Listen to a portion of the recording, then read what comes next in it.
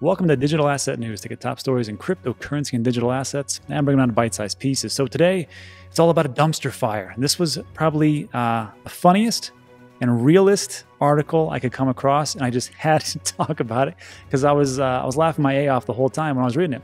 Charles Hoskinson blasts Ethereum as a dumpster fire, says Cardano will attract 1 billion users. And before anybody gets out of hand and just starts saying, you know what, how dare they and how this, just remember, tribalism gets us nowhere. So we'll talk about that. And also, I want to give an update on the DNEWS staking pool for Cardano, what is going on as far as saturation and the newest aspect, which we're going to actually be doing, not giveaways, but charities to a place called kiva.org. And finally, we'll take a look at what is going on with Bitcoin as long-term investors continue to hodl despite a 1 trillion Bitcoin market cap. So we'll take a look at all those things, but first let's take a look at what's going on in the market.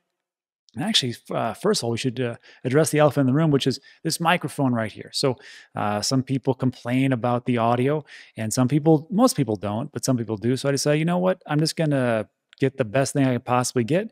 And I'll use this SM7B again and see what it is. And then we'll go from there. I had to tweak some settings. So we used this in the past and I didn't think it was that great. So we'll do some settings. Also, the reason why I'm holding it is because the arm snapped in half. So that's always awesome. So I just wanted to get this out of the way and see what happens. Maybe it sounds awesome. Maybe it sounds the exact same. I can't really tell much of a difference, honestly, but whatever. So let's see what's going on today. It is March 23rd. It's almost 11 a.m. And if you noticed also, I haven't done a couple of videos the last 2 days because I was just busy and I was super beyond tired. Sometimes I just get run down, and there's all these different things we're doing with, going to Houston and the investment properties, and then dealing with the sports facility, then dealing with the retailers, and it just kind of got to me. So Sunday and Monday, just took a couple days off. It was awesome. I feel refreshed, and here we are. Look at me. I'm I look younger than 50, so I'm pretty happy today. All right, so what's going on today? This is what we got for the market. So Bitcoin is taking a little bit of a tumble. I think everybody knows this. Now we're down to 55.6, Ethereum 1,700, and it just took a big dip. And usually this happens on a Sunday. It's like every Sunday night it happens. But this one, we've seen it actually prolong. And what's going to happen, not too sure, but our friends over at Market Rebellion were talking about a major dip, major correction, maybe a 50,000 Bitcoin. And I actually posted something on that on Twitter. I said, hey, Bitcoin to 50K. And people lost their minds. First of all, you have to understand something. And that is that I'm just guessing. And nobody really knows exactly where it's going. We can look at the technicals, we can look at the fundamentals, but nobody really truly knows what's going to happen with Bitcoin. Do I think it can go down to 50K? Sure. Do I think it will happen? Yeah, possibly. But who really knows? But I will just say this. If you are a dollar cost averager like me, it doesn't really matter which way it goes. And that's the greatest freedom part that you can have as far as being an investor, because if it goes to 50K, you're like, great, I get a sale. I get to really pick some cheap Bitcoin and alts up as well.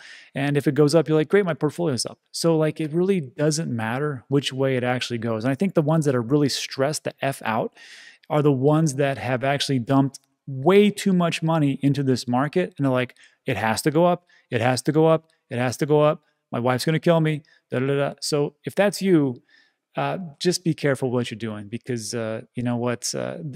I will just say this: it never ends well. So just be careful what you invest in. All right. Anyhow, what else we got? Tether's Tether, nobody cares. Cardano's down a little bit, but hey, that's that solidly in that number 5 spot. I'll take that. We were at $1.16. It was at $1.40 after that Coinbase listing. And just real quick, everybody talks about the Coinbase effect. There is no. I don't care how much you say Coinbase effect, whatever else. Usually it would double, sometimes triple. Remember when Filecoin was put on there? It went way up. I don't think it's as big of a deal anymore because there's so many on-ramps. Now, if this is listed on PayPal, watch out. Anyhow, Polkadot's up a little bit. XRP, congratulations, XRP holders. There's been some new breaking things in the lawsuit, and there potentially could be a resolution, but don't hold that to me. That was just lawyer speak. And between me and you, I think it's going to go on a lot longer, and that's just how it is. Uniswap 8, but this is the big story, Theta token. And if you've been on this channel for any length of time, I've been talking about this for a very, very long time, before it was in the top 100. Theta token is going to be massive, and not only did it was granted a second U.S. patent just last week, but it was also launched online with over in the Southeast Asia, Asian countries. Line is like a huge type of app as far as like payments and everything else goes. So Theta is launching with Line, and it is just going to explode. I see it could go up to $20. Who knows? It's crypto. Who knows? Anyhow, and that's like the big story. So Terra also is on a tear, was on a tear, down 12%. Take that back. Dogecoin, which everything's going to $1. Hint, it's not. And some other stuff. I don't really care. All right, so that's what's going on in the markets. It's kind of a bearish day, except for Theta. But just remember, dollar cost averaging, and some people say, well, I just want to go all in. Cool, you can go all in.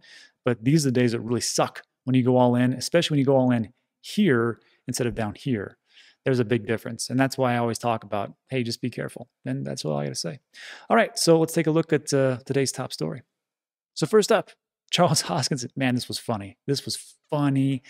Blast Ethereum is a dumpster fire, says Cardano will attract 1 billion users. Now, the 1 billion users I can really see because there was not an interview, but a workshop or a big conference for the African Blockchain Conference. And it was taken on last week, and Charles Hoskinson was the keynote speaker. And the things that he talked about in there, I'll cover tomorrow. But it really does make a lot of sense. And I know people think, well, Africa is a very poor country. Really, in actuality, it's not. It's just that they are underserved and they are woefully unbanked. So I think this is going to be a game changer, and we'll talk about it tomorrow. Anyhow, my man Charles says, Ethereum's a dumpster fire in which a few groups of elites have been benefiting, Charles Hoskinson has claimed. The mathematician believes that Cardano is light years ahead of Ethereum with lower fees and faster transactions. Well, he's right about that. I mean, it is lower fees and faster transactions. He predicts that Cardano will be the first blockchain that hits 1 billion users. So before everybody gets all crazy and starts, going, how dare he talk about Ethereum? Hey, it is what it is. Like, are you happy with the fees right now? Are you ecstatic with what's going on with the decentralized exchanges and what's happening? Don't you think this could have been fixed a lot longer ago with all these fees? Let me ask you this. How many of you right now watching this video could have had a lot more different cryptocurrencies if the decentralized exchanges would get away from Ethereum? I'm not balking on Ethereum. I think it's going to be great. They got to fix a lot of things. That's what Ethereum 2.0 is all about. But in the time that you could have invested a lot, I think a lot of people could have made a lot bigger gains. Now, there's some people out there like, what are you talking about? I just dumped 10,000 in, and it wasn't even that big of a deal. Yeah, for you, 10,000 there, good for you. But for other people who maybe not have that, maybe they want to spend, $50 to $100. There's a lot more of those people than there are of people who want to spend $10, $50, $100,000 on these decentralized exchanges, and that is just the truth. So when Charles is talking about, hey, these transaction fees are high, he's right. He's right. I tried to do it myself. It was a $50 transaction, and the gas fee was $54. So whatever. That's just how I see it. Now, can Ethereum catch up? Sure, it can. Just going to take a little bit of time. But here's the problem in cryptocurrency land. Things are moving at a breakneck pace, right? So if they're talking about 6 months and EIP 1559 is right around the corner, and you just have to wait for us. I don't know. I don't know if that's going to happen. But I own both, and I'm a big cheerleader for both. But if one wins, hey, whatever. But just remember this, that there really is no winners. I think there's room for both. But the big question is, which one's going to be awesome and which one is going to be super fantastic? I don't know which one it is. Anyhow, to continue on, Hoskinson spared no punches, calling out Ethereum community in its criticism of Cardano. He says some in the Ethereum community have termed Cardano a ghost chain, claiming that it has shut up despite its lack of projects building on its blockchain. And really, in reality, it's true. I mean, there's really not much people building onto it because it really couldn't, because they didn't have smart contracts. That's the whole thing with the Gogan era. That's the whole thing with the Mary hard fork. So sure, I can understand that. But he said there's been a huge amount of intellectual dishonesty, especially coming from the Ethereum maxis or other actors in the space about the nature of dApps on Cardano. Yeah, so that's a thing. Cardano is still in its infancy, and currently it's in its transition phase. The phase starts with metadata, then tokens, lastly, smart contracts. The network is being judged on the same level as Ethereum, which has had smart contracts for years. And it's true. I mean, Ethereum had a big jump on everything, and we'll see how it all works out. But again, as Ethereum grew all the way to this massive juggernaut, the problem is with scaling and how much data per block.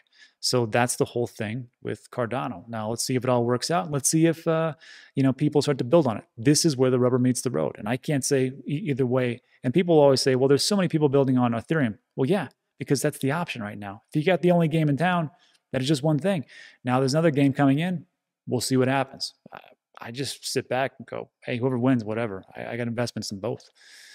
And let's see. Oh, he says, despite the fact that we don't have full programming ability at the base layer, there's already applications like shoe authentication on New Balance and Cadillac authentication with Beef Chain.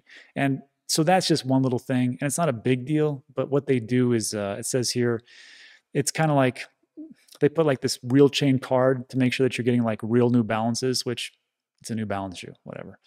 I mean, not that they're not great shoes, but come on. Okay.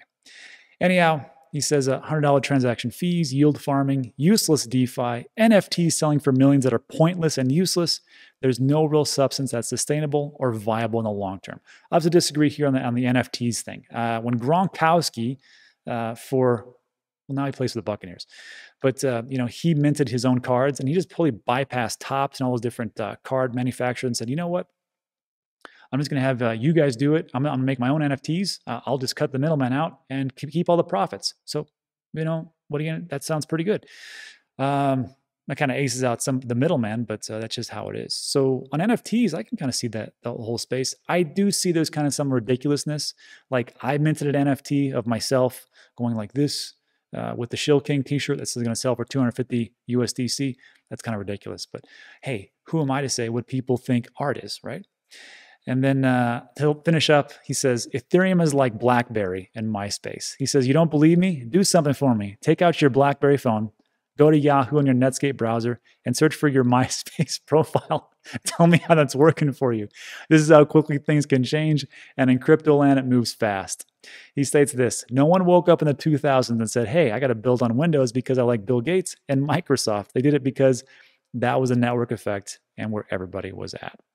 So that is what's going on. So before everybody gets all ticked off and whatever else, I mean, it's just words. Whatever you think doesn't mean that is what is actually going to happen. Whatever you think, whatever Charles thinks is not the end all be all. I mean, Ethereum could very well rise up and be fantastic, but Cardano's doing some pretty good things, and that's just, I see it as a pretty great competitor, kind of like we've had Microsoft Windows, and then we had Mac. We had Steve Jobs versus Bill Gates. And then we're having kind of like, we got a lot of different places that are just competing with each other. Well, one of the things would be like SpaceX and Elon Musk, and he's competing against Jeff Bezos' rocket company because they're just two crazy billionaires who want to go at each other. And this is the same type of thing. And is anybody going to win? Again, I don't know if it's really much of a win. I think it's just that they'll both be successful, but who knows which one will be. Anyhow, let me know what you think in the comments section. Don't get too maxed out or maximalist out. I don't need that. I don't think anybody really needs that. Just be a little supportive and see where it goes. Man, that was a funny article. All right, so that's what's going on there. And then real quick, I just want to talk about the DNEWS Cardano staking pool. From the Cardano Foundation, we wanted to be ahead of the curve because in the very beginning, it was about 200 something million that you could delegate to a stake pool, which was a lot. Then they said, you know what, we're going to cut that to 63 million. And then the whole idea was they thought it was going to go from 63 to 32 million. So instead of us becoming saturated and then missing out on rewards, which I didn't want people who were staking to the staking pool to have that effect, we just cut it into two pools and we said, look, if you're going to stake to ours, because right now we didn't want people to go above the 32 million staking. So this is what we have in DNEWS 1. We have 30 million. And then let me go back. In DNEWS 2, we had a pretty good amount, actually. I think it was like 25 or 26 million, 27 million.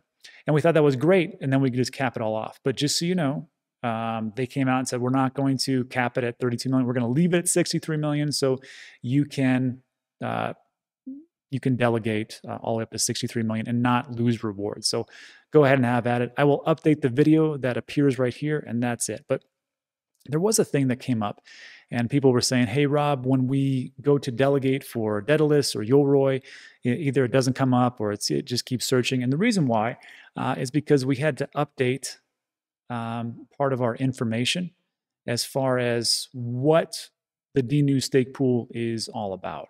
And one of those things that we talked about this in Saturday's video, the last video I did before I took a nice big fat break, which was nice, was this.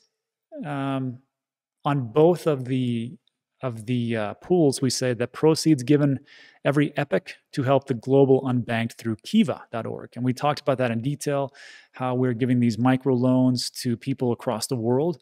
And it's going to be 100 ADA for every epoch. And every epoch is every 5 days. Because again, I always feel like, look, I mean, I don't need to buy another indoor pool for my house. I don't need to buy another sweet 2018 Dodge Caravan, which is what I drive right now. It's so nice. It's the beautiful marrying of gas efficiency and fantastic legroom.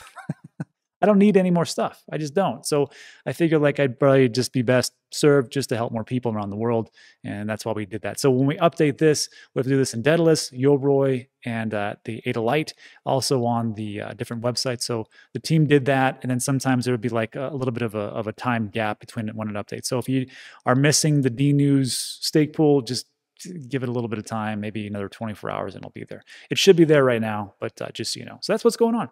Anyhow, let me know what you think in the comments section. And lastly, if you're just looking to stake, in the description below, the very first one is the DNEWS staking pool. There's a video.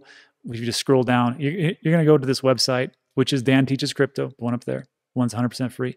And it's going to show you a video. It's about 18, 20 minutes now. And it just explains exactly how to stake to it.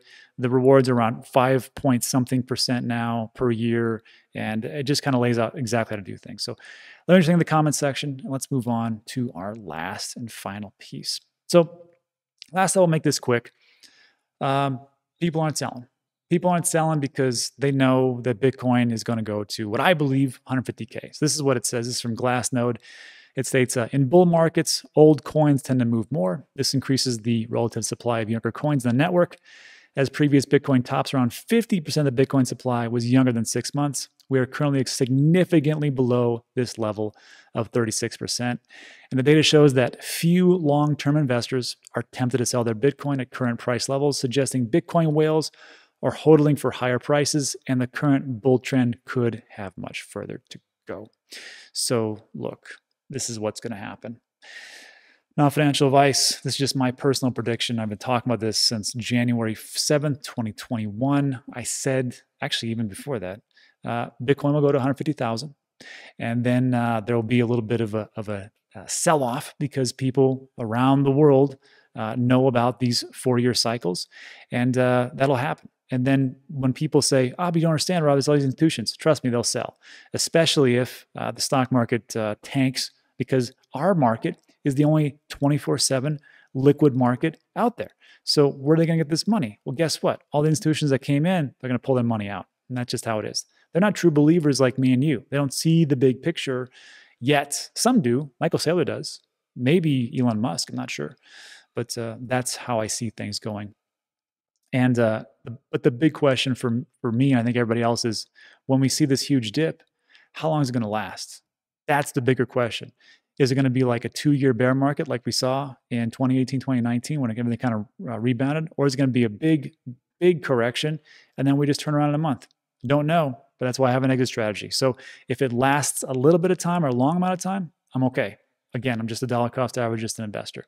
And then that's really it. It's really all we have today. So let me know what you think in the comment section. I will just say this to finish up.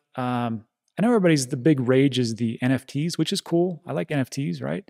I actually bought a Batman one from Vive, which is it's awesome. I like Batman. But this one, what do you think about this? I just want to get everybody's opinion real quick. How do you like this type of, instead of an NFT, like real art that you can actually hang on the wall acrylic-wise? what do you think of that? Because we're going to be giving one of these away in about a week or so. And it's by a fellow who is a subscriber for Digital Asset News, and he has his own shop in Chicago. And he says, hey, we make art. We send it out to not either local artists or global artists, and they make things for us.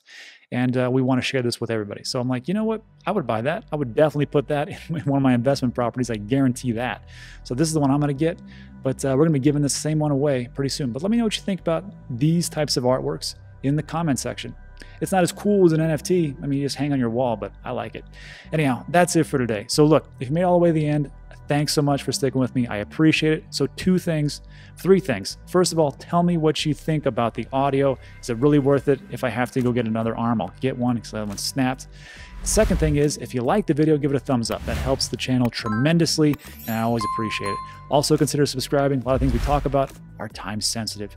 And that is all for today. So thanks so much for watching. I appreciate it, and I'll see you on the next one.